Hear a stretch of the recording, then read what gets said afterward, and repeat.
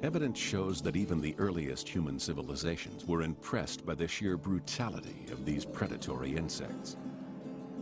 The Egyptians, for instance, whose hieroglyphic writing used images of many different animal species.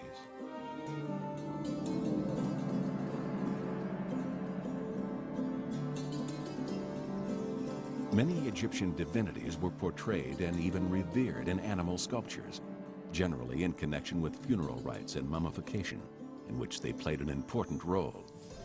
The praying mantis were also featured in these animal drawings.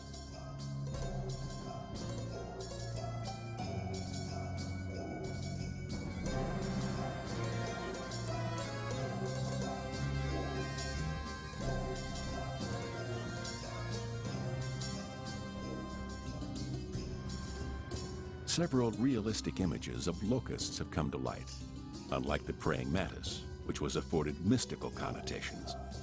The praying mantis has also been associated with the legendary Egyptian Book of the Dead. The interpretation of its hieroglyph shows that it was called a bit. However, real-life depictions are rarely found. One exception is in the tomb of Ramses II, dating from 1213 BC. We know that the praying mantis was held in high esteem in the religious life of the ancient Egyptians. Like the great kings, there is firm evidence to show they were elaborately mummified to preserve them for eternity.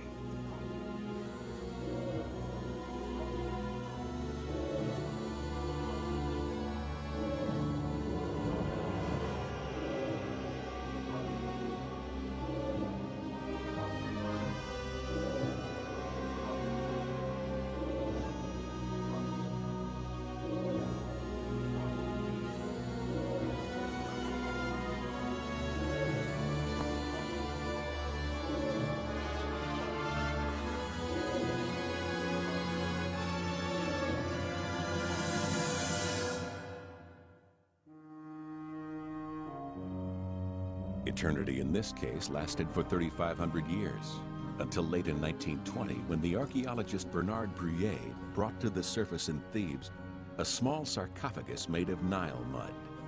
When he opened it, the insect inside crumbled and was eventually thrown away.